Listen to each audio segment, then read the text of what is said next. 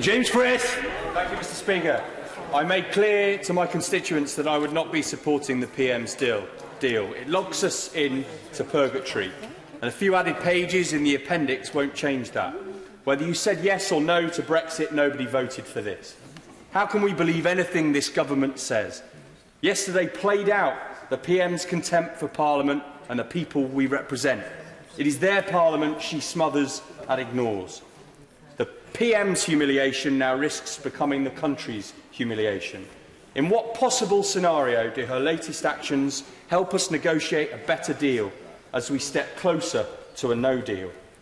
But I fear a more cynical move in the government's motives. After running the clock down and 2 years of excluding the country from making a deal together, the PM refuses to express the realities of Brexit compared to its rhetoric, and won't say when the meaningful vote will be, or indeed whether it will be either meaningful or a vote. Threatening no deal, if it's not her deal, is a confection. This approach, straight out of a mis-selling scandal.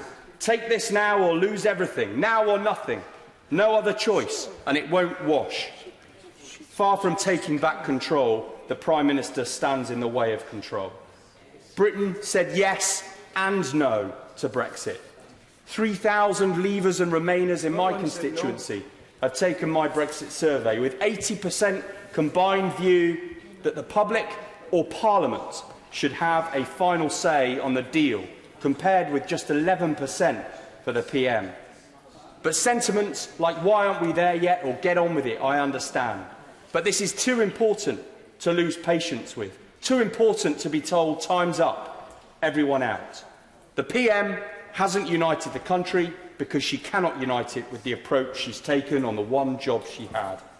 She should bring her deal back to Parliament next week, conclude the vote and have Parliament decide what is next, including if we should ask for further instruction from the people. If she cannot sell her deal, it is not worth buying. Yep. But all efforts now must be to activate this place, our Parliament, to protect against a no deal.